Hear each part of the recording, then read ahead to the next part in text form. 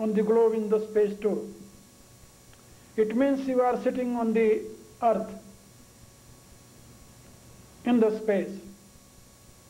And surrounding your body there is nothing but divine energy that is flooding in the form of oxygen.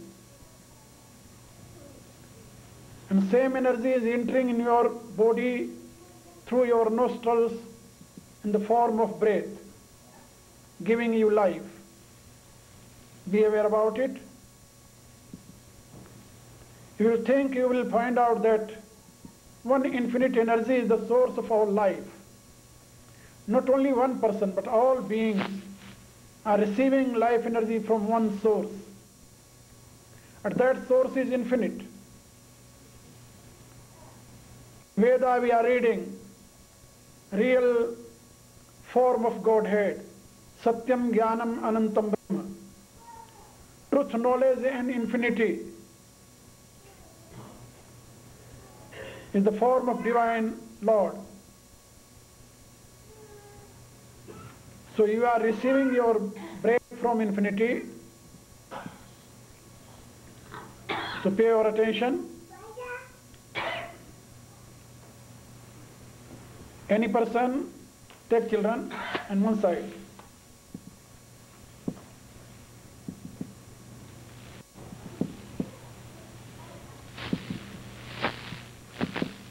Okay?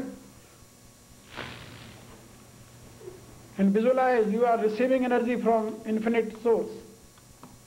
It means this is the philosophy or essence of Vedic philosophy, unity in diversity.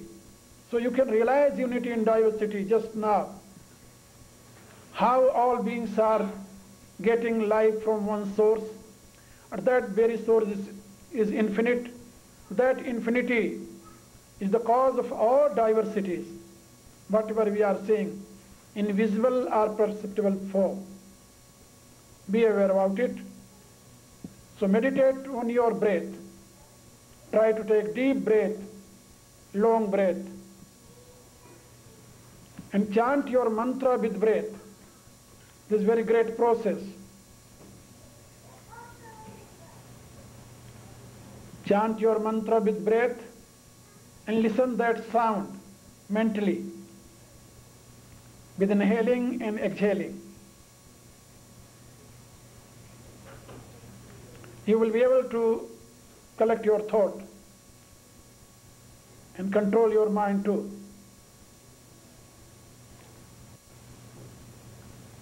Do it some minutes and meditate on breath. Where breath is entering in your nostrils, that point, try to look mentally on that point and feel that breath is entering, and chant your mantra mentally and try to create harmony among sound, mind and breath.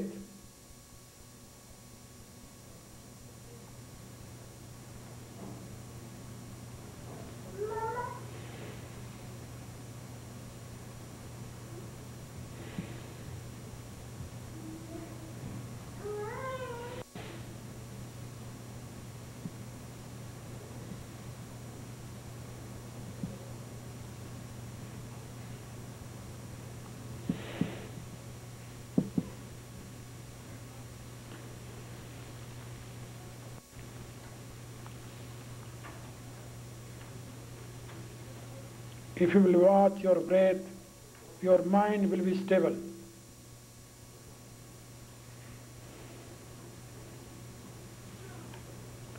If you will listen that sound, your mind will be stable too.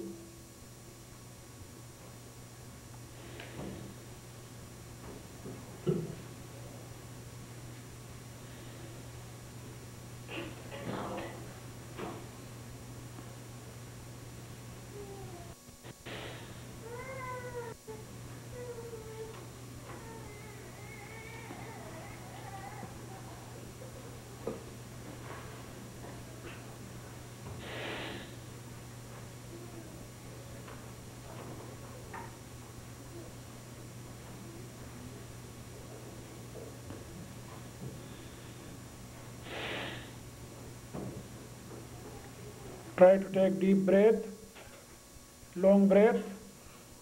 Then your body will be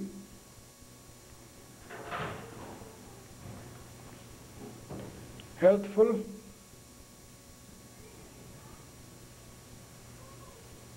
This breathing process will help you a lot.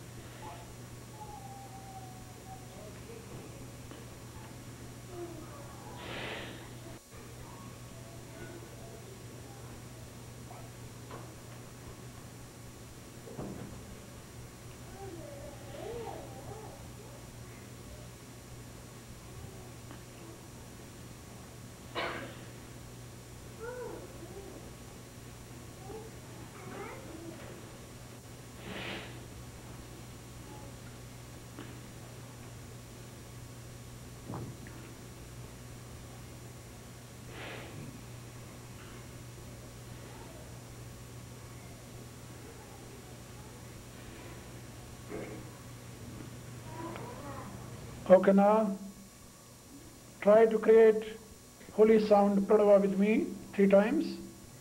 You have 3 body, causal, subtle and gross, and try to elevate your consciousness from these 3 and try to establish it into source of life, that is called Supreme Consciousness, and be one with that. This is the purpose of meditation and prayer and religion and dharma. All these holy things are related only with this purpose. Okay, now?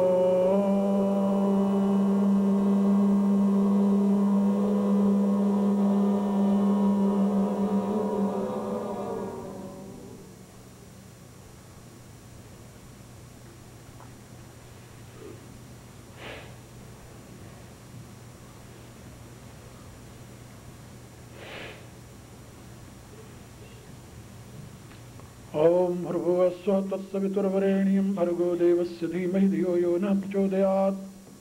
Om Vishwani Devasya Vitur Duritani Parasva Yadabhadram Tannayasva. Om Krishnaya Vasudevaya Hare Paramatmane Pranat Kleshnashaya Govindaya Namo Namah. Om Yo Sri Ramachandra Sa Bhagavan Advait Paramananda Atma Yat Parabrahma Bhurvuvah Swah Tasmai Vai Namo Namah. Om Tasmai Vai Namo Namah. Om. May God bless you all. May He lead you all from darkness to light, from unreal to real, from death to immortality. May He shower upon you all His divine grace. May He bestow upon you all His divine love and peace. As I was indicating, that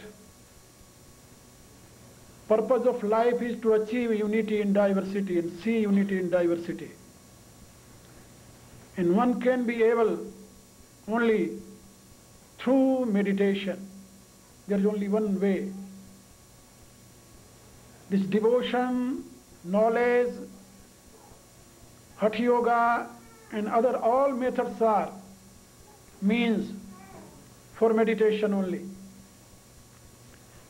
When you are concentrating on one point, when you are meditating on one point, with love, with awareness, with deep faith and respect, then you are achieving peace and inner satisfaction too. So meditation is the one way through which one can achieve unity with Godhead. And without achieving that unity, nobody can be able to achieve pure wisdom.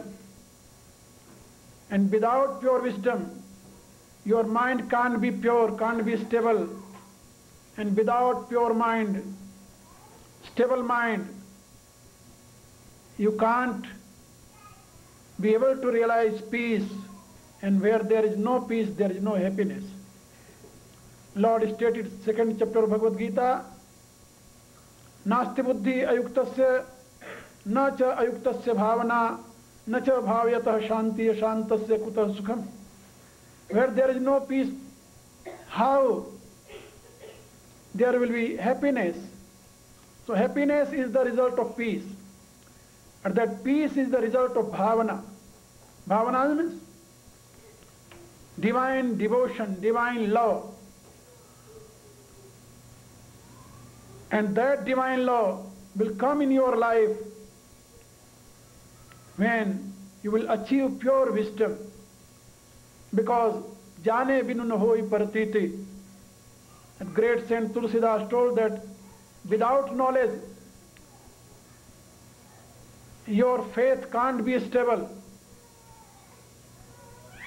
And that knowledge will come in your life only when you will achieve pure wisdom.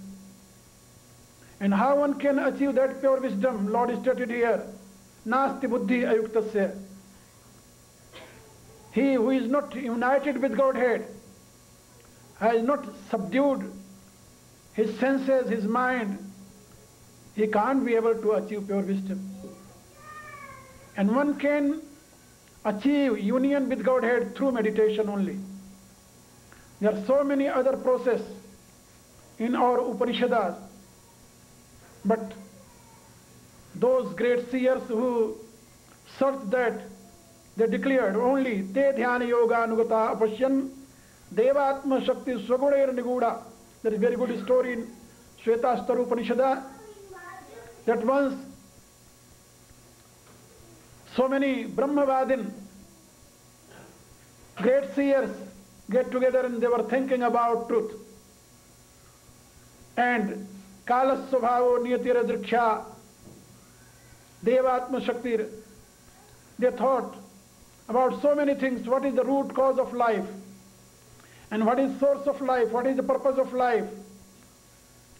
In the end, when they didn't decide and they turned their eyes from outside, te dhyana yoga nugata apashyan devatma shakti rusagure nuguda. After that they turn their eyes inside, they meditate on their own self, and they realize that truth, supreme consciousness, supreme Brahma. I mean that as great seer declare nanya pantha vidyate ena, there is no other way beside this. And I will suggest to you all that there is no other way beside this. You must try to meditate some minutes daily. Try to practice this divine process. As you know, nowadays, North America, state and Canada, both countries, not only North America, but all European countries also are following this divine process. Thousands of American and European are practicing this divine method under my guidance too. So I am telling you people that you must try to meditate and concentrate your mind. This is the purpose of religion. Religion is not only external activities. Religion means religio. There is a word in Latin. And meaning of this word is came to beg. Came to back means turn your eyes inside. Came to back to God. Came to back your own source. Your source is supreme consciousness. As we are praying daily, Tvameva Mata cha Pita Tvameva, it means our mother is divine nature, supreme energy, and our father is supreme consciousness. That supreme Brahma appear in two forms, nature and spirit. And that nature become our supreme mother, and spirit become our supreme father, and we are children of divine parent. You can read it and understand it. Lord Krishna stated in 14th chapter of Bhagavad Gita, Mamiyo nirmad brahma tasmin garbham dadhamyam sambhava sarvbhutanam tato bhavati bharata. Oh my dear Arjuna, this divine nature is my own power, and I am sowing life seed in this divine nature, and due to that all beings appear. It means all beings are only projection of one supreme consciousness, and that consciousness project itself through divine nature. As you know, that gross body, mental body, subtle body, and causal body, we have three bodies, and all bodies are only projection of divine energy. And that divine energy can't move without light of supreme consciousness. And that light is appearing in our body, in the Brahma Chakra, that is called Brahma Chakra, situated on the top of head, and giving you life. And due to that divine light, this breath is coming and going in this body. And you can realize this fact that source of life is one, and source of consciousness is one too. So there are one supreme consciousness residing in all mind stuff, all Brahma Chakras, all, intellect, and there is one supreme energy that projects herself into form of all beings, all forms and names. And energy and consciousness both are projection of one supreme cause, that is called Parabrahma. Parabrahma, Param Dhamam, Pavitram Paramam Bhavan, Purusham Shashvatam Divyam Adidevam Majam Vibham. That is Supreme Brahma. And that very Supreme Brahma is not neither he nor she, that is it. Due to this, in Sanskrit we are, indicating that Brahma, Om Tat Sat Brahma. Tat means that. And that is it, neither he nor she. He and she both are manifestation of one it. Due to that we are reading in Veda, Tum Istri, Tum Puman Asi, Tum Kumar Utva Kumari. O my Lord, you appear in the form of women, and you appear in the form of man. Man and woman both are your own manifestation. And really, na istri na pumanesa na chaivam napunska yaded shariram madatte tena tena pravijyate. You are neither man nor a woman. You are only supreme cause. And what kind of form you are accepting, you appear into that form. It means there is one supreme cause, and that appear into form of energy and spirit, and that appear into so many name and form, man and woman, male or female. All are projection of one supreme cause. So everybody can meditate on that supreme cause. Some days before, I got a newspaper, and a great discussion is going on in Christianity about woman. Woman has right to achieve heaven or not. Just now. Okay? And I heard that Pope gave some, verdict. And there is great confusion in that society, and you are living that society, that country, where they are thinking upon it, that woman can achieve that salvation or not. Because till now, according to Bible, woman can't achieve salvation. Because in 8th century, this thought was under consideration of Pope that woman has soul or not. But they decided, no, woman has soul. But woman has no right to achieve salvation. Why? Because woman is not pious, according to their philosophy. Woman was created by Godhead only for enjoyment of man, nothing else. Because when Adam was, puzzled and frustrated in that garden, and God came and he saw that person is frustrated now, and he asked, why are you sitting in this, gloomy face? And he told, what I can do, I am alone. Then okay, and God took a rib, left rib of that, man, and make a woman. Okay, play with her. So woman was created only for, mankind, and only for playing.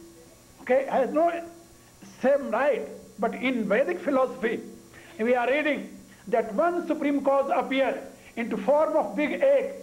Big egg. We are reading in Manusmriti, we are reading in Veda too. One supreme cause appeared into form of big egg. And that egg was split in two parts, and half become man and half become woman. Okay? And that big egg, today also we are worshipping in the form of Shivlingam. The Shivlingam. And we believe that this is a Ardhanarishwara. Ardhanarishwara means half woman and half man God. And nowadays scientists are searching this fact. They are seeing that each egg has two parts, male and female in itself, and is splitting and creating this universe. It means this Vedic philosophy is totally scientific philosophy only. You will never find other philosophy in the world like this. And luckily you all are followers of Vedic philosophy. Okay? And you all are followers of same Sanatana Dharma. And in this philosophy, in this Dharma, religion is the only way through which one can achieve highest good. And highest good is the purpose of life. Neither wealth, nor health, nor family. Artha, dharma, kama, moksha. And among those moksha means perfection of life, is the highest good. We are striving day and night only for achieving that highest good. This is the purpose of religion. And you can achieve that good through your practice. And practice means try to concentrate on one point, try to meditate and try to realize unity in diversity. How one can think that his practice is going in the good way or he is achieving something? Only our great seers told that when you will realize unity in diversity, yasmin sarvani bhutani atma eva abhut vijanata tatra ko moha kashoka ekatvam anupashyata. We are reading in Yajurveda that when a person realizes that one soul appears into all, name and form, when one realizes unity in diversity, at that time he becomes free from grief and sorrows and become one with Godhead. So you can achieve unity with Godhead only through meditation, and you can realize that fact through meditation. There is no other way. This is the aim of religion. And other activities are only for collecting our thought from outside. As we are coming in this temple and we are seeing Lord here, it means we must try to collect our thought from other side and concentrate on one point and see Lord, our visible eyes, and feel Lord presence here. Because without seeing this, idol, we can't feel that God is here. You can see only there is war and some other thing. But when we are seeing a picture of God, an idol of God, then automatically you will feel God is here. Okay? When you will feel that presence of Godhead, automatically your mind will be pious. You will think good way. And When your mind will be pious, then you will sit and meditate. Then you will achieve tranquility. You will achieve serenity in your own self. And one day will come in your life when you will realize unity in diversity too. This is the great ideology of Vedas. And nowadays, people are searching eternal peace, not outside but inside. And there is only one way to achieve that peace, through meditation. Be aware about it. Your all activities, religious activities, are only to collect your thought from outside and try to direct on one direction. And that direction must be divine. We are worshipping in so many forms of Godhead only. Why? Because we have different state of mind. And you know, every person can think, can speculate, can imagine only according to his own state of mind. And I don't think that time will come in human history when all human beings, will achieve same state of mind. That is impossible. Due to that, in Sanatana Dharma, there is a provision. And each person can select his own ideal. Ideal means ideal, nothing else. When we are talking about ideal, ideal means ideal. Okay? Ideal means like whom you want to be. That is your ideal. So that is ideal. And you are free. You can select your ideal. Due to this, either you can concentrate on Lord Rama, either you concentrate on Lord Krishna, or you concentrate on Lord Shiva. And all these name and form are only. And your meditation. Only for your meditation. You can collect your thought and pay our attention and think about that form and that quality. When we think about that quality, automatically that quality will come in your own life. You will be like that. This is a very good,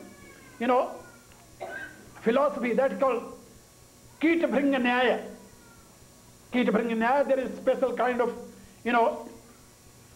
insect, and that a spider always try to catch that and put in, one place and cover with that clay and create a sound, special sound beside that insect. And after some months, that insect, change its own form and appear into form of that spider. It means if that insect can change its own form due to hearing that sound, you can change your own life too, if you will think always about God. जाके अंतर आठव यामा रामई रामा होई रामई रामा सुमिरत सुमिरत आपui रामा होई. If you chant always Ram, Ram, Ram, any name of Godhead, automatically one day will come in your life when your whole life will change into form of that God. You can change this human life into divine life, there is no doubt. Only Dharma teaches this divine process through which one can change himself from humanity into divinity. So my dear, try to meditate daily and pay some minutes, because you are losing your breath in every moment. And that breath is very, very precious, very costly. I don't think that you can achieve this breath paying lot of money. According to our philosophy, in 24 hours we are spending 21,600 breaths. Be aware, 21,600 breaths we are spending within 24 hours. It means It means in 1 hour, we are spending 900